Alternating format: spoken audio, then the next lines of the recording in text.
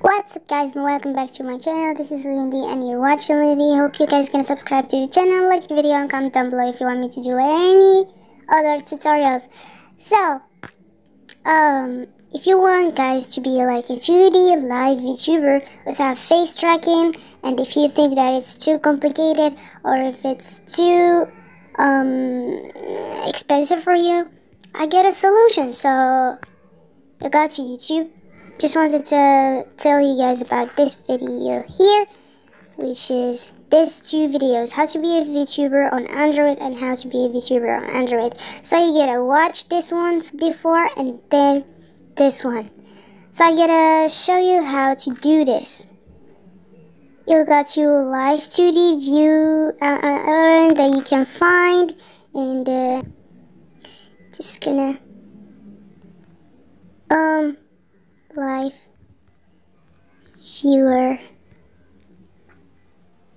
Yeah, this one, floating viewer. You'll go to this application, open it. They're gonna give you this. Okay, so first of all, you should allow the accessibility. So as you can see, there's accessibility shortcut here that I've allowed before, and the services here, live2d viewer x floating viewer 2 on. So you just allowed the thing that you should do it. Alright.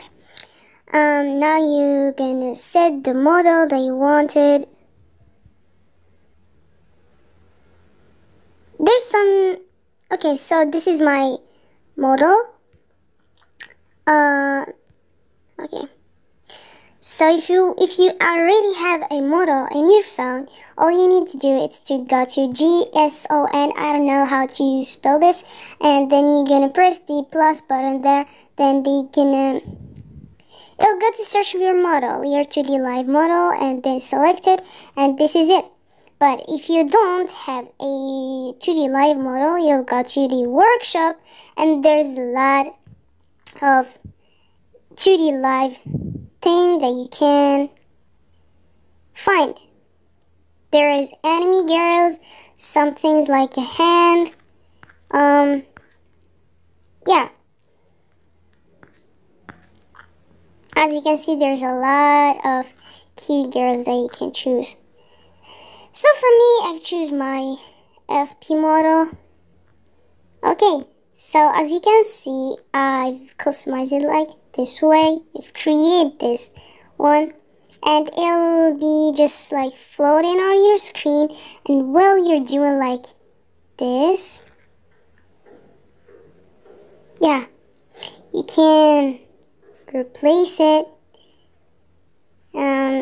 As you can see, and you can watch whatever you want or play anything, and record screen, and yeah, without any face tracking, and it's not complicated at all.